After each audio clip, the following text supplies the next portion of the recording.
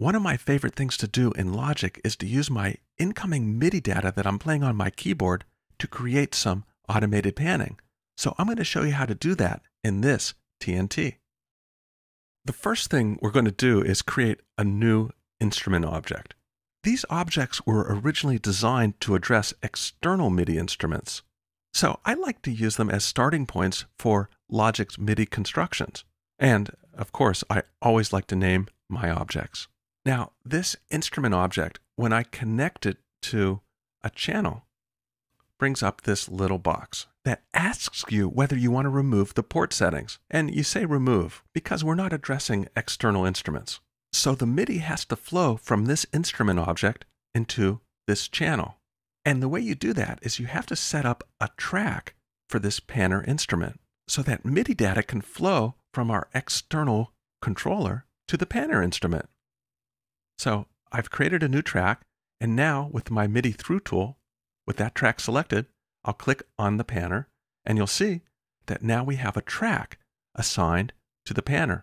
And it's playing the EVD6 in the instrument track above it.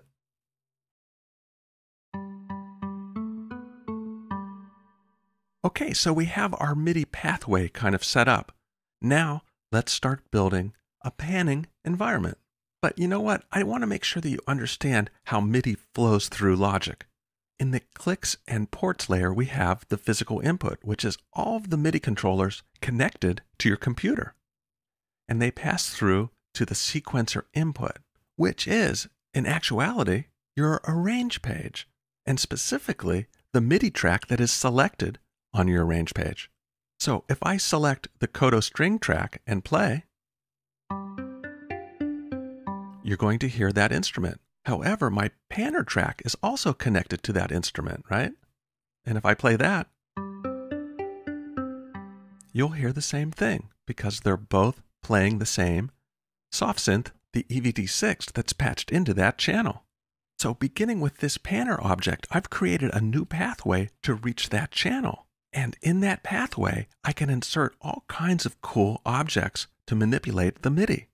So here I have a monitor and a transformer object. I'm going to take the output of that channel into the monitor so I can see the MIDI data passing through that channel. And you can see that I get note ons and note offs. Whenever I press my keyboard, I get a note on, and when I release the keyboard, I get a note off. And those note offs can cause some problems because they're equal to a velocity of 0. And that 0 data can screw up some things, and you'll see that later on. Next, I'm going to play with a transformer. And as you know by now, transformer objects transform MIDI data into other types of MIDI data. So I'm going to insert this transformer in the pathway between our track and our channel. But you know what? I'm going to do something else just to show you how these instruments work.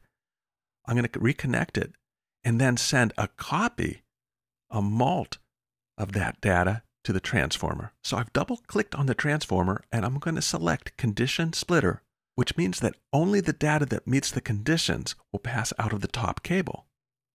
So let's set some conditions. We're going to say the status, it has to equal a note, and its velocity, and this is very, very important, has to unequal 0. And I do that because what that does is get rid of all of those note offs, because those note offs equal 0. So now it's only going to pass notes that have a velocity that don't equal 0. Pretty clever. So we've set up our selection conditions. Now let's figure out the operation we're going to do on those.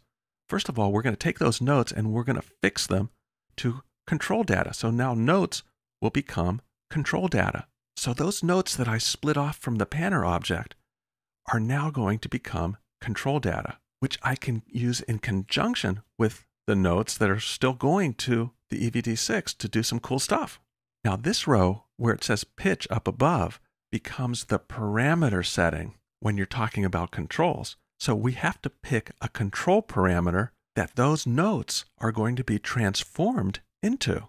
And we want them to be transformed into pan data, which is MIDI controller number 10. Now, byte number 2 up there in the conditions is velocity.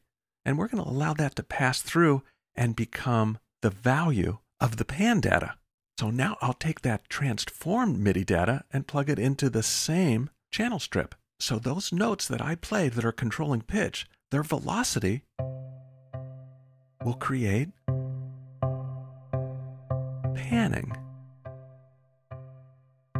How cool is it to be able to change panning with your velocities?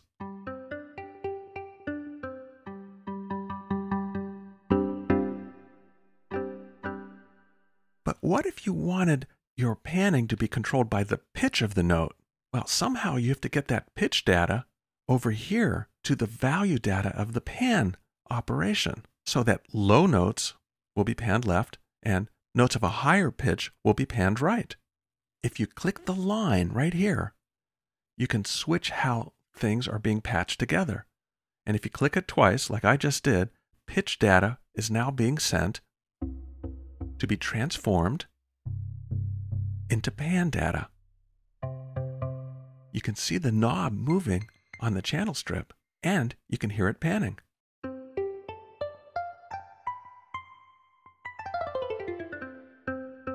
This is a very cool way to get a mono instrument to spread itself out into a stereo field. And you can do all kinds of other stuff with it. You can randomize it, whatever.